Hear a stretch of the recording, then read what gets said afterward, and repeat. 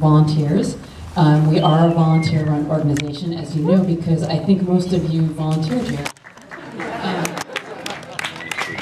The artists and the audience and the crew make the meaning, and I just want to really thank all the volunteers from the bottom of my heart, and I want to thank all the volunteer staff. On behalf of the board, we're so impressed and proud of all of you, and we know that we've looked at the budget and we know that you're not in this for the money, and we have a lot to say about that too. Yeah, let's talk about that. So I'm sure many of you know we just recently completed a, let's call it a successful Kickstarter campaign. And we thank you so much, all of you, for contributing.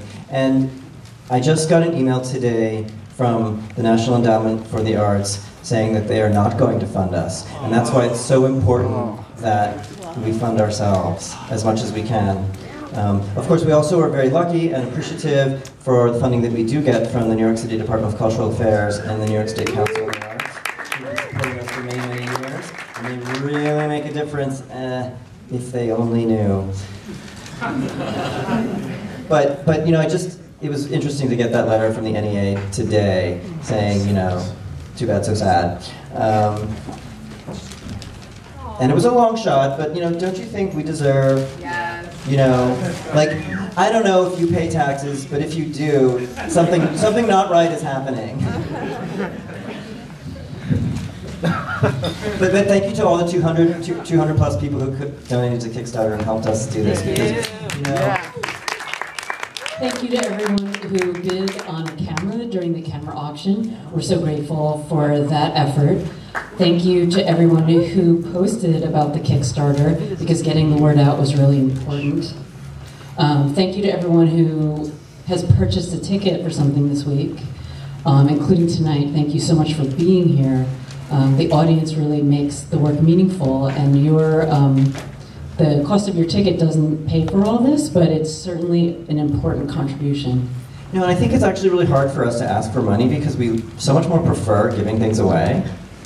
You know, like making all this stuff and then making it available, making the space open to people and saying just come in and enjoy and be yourself. And it was kind of funny, I have this story, we were working on one of the installations the other night and the lighting crew was here, and it's this people we've been working with for a number of years, but it's this straight guy, and he walked up to me and he was looking at these people and he said, huh, naked people. They're just being themselves. And he loved it. And you know, like that, you know, for a homo chauvinist or whatever, I thought that was really great. What a great understanding of who we are, you know, the queer selves that we are. One of our artists was using a power sander and in a bra, and I was just really happy that they were fully, you know, supported and protected here.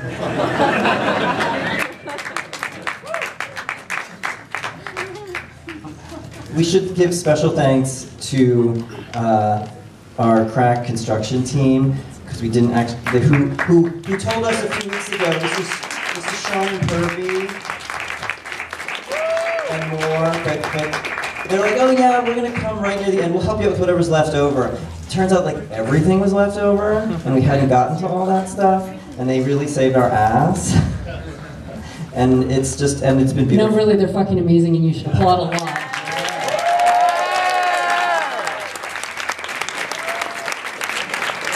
You know, again, there's just dozens and dozens of volunteers, and you know, you cannot thank them all enough, but there's also sometimes people who really stand out in many ways. Some people, of course, some volunteers are immortalized in body casts that are suspended, you know, so you might not recognize them in a purple form, but yes, they gave their entire selves to be there. See if you can find them in person.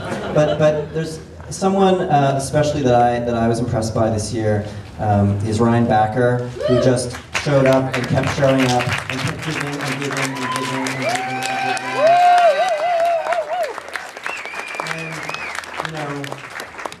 And, you know, sometimes there's nothing left to give except, you know, our hearts back. And so thank you, Ryan, for being you're the gold, silver star, superstar volunteer for me. I mean, but not for me, but, you know, for everyone. Did you volunteer for the first time this year? Did anyone here volunteer for the first time this year? Stand up, please. Stand up. No, really, stand up. Yay! Stay standing. Did anyone here volunteer last year and this year for the first time? Last year and this year? Stand up, please. Oh, Tiger took on weight, took more than she should have. So she's still working. 3 years ago. Are you volunteering for the third time? Stand up. Have you volunteered for 4 or more years? Please stand up. And that means Jack and Peter. This is on for 4 or more years. That means you started in 2011 or earlier. Everyone who started in 2011 or earlier, please stand now and get applauded.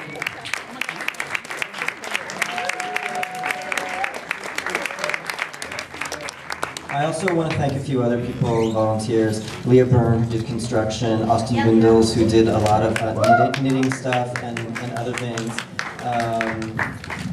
Celeste, Alejandro, who has been here at ceaselessly also. I don't understand, like, what do you people do in life that you can be here doing this? It makes no sense. Jacqueline Mary for being our accessibility consultant and trying to do things. We have not met our own standards this time. It's so hard in New York sometimes with these terrible old buildings that have many stairs and.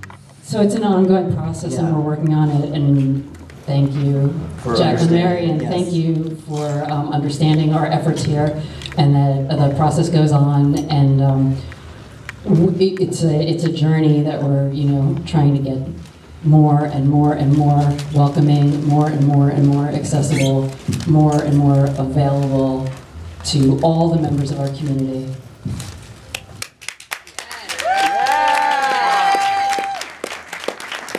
Thank you also to Sally Wink and Daria, who are other really great volunteers. We thank you. We couldn't do it without you. And then Dami, I don't know if you stood up if you're in the room, but you've been doing it for, oh, there you are, lying down in the room. A specialty. Also, people, and also there's so many people who come from all over, not just filmmakers, but audience members, curators.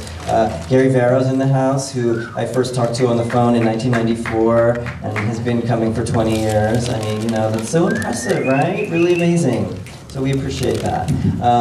And then, staff. Who are the staff, who also don't get paid? Like it's volunteers, it's crazy. But we should thank all of them. Oh, I'm about to do that. Yeah. Sue Burgess, who's co-director and programmer. She doesn't like to talk, but she's right here, and she's been a co-director since 2005, and she first knocked on my door in 1995, I think, when the festival office was in my apartment because we couldn't afford any place else. Oh, but actually, Sue has an installation in 2 of the bathrooms, so check it out. She's also an artist, of course. Disco, who's been in the past our volunteer coordinator, is now co-director, kind of with people in every shape.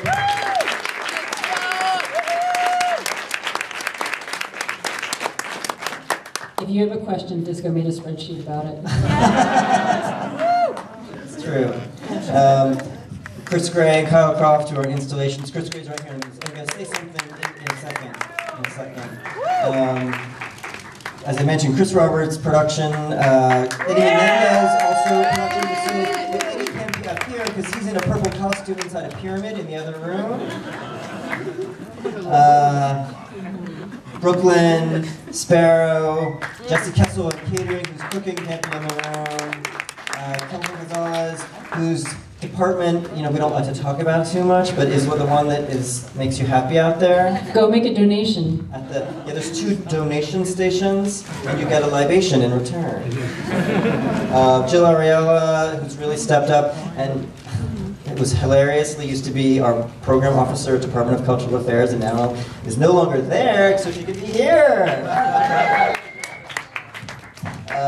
Econ, who's doing sound and has been he's unseen because he's in the booth all the time for the past 10 years.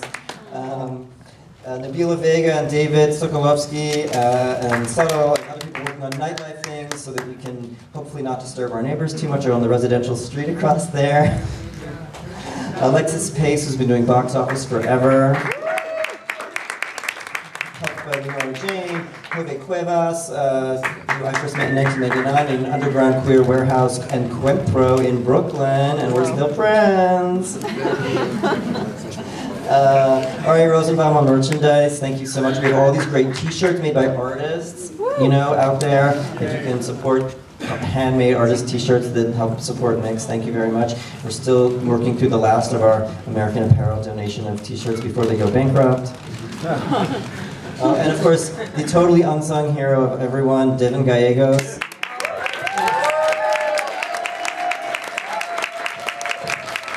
He not only works in the office and works a day job, and then it's like, and I'll come back to the office and work some more. It's just not an automaton, but oh my god, doing these things that like need to happen, and it's really incredible and helps me from not committing suicide. Ethan Shoshan coordinates the t-shirts, has been doing so since 2008. It's thankless and horrible and sweet and wonderful.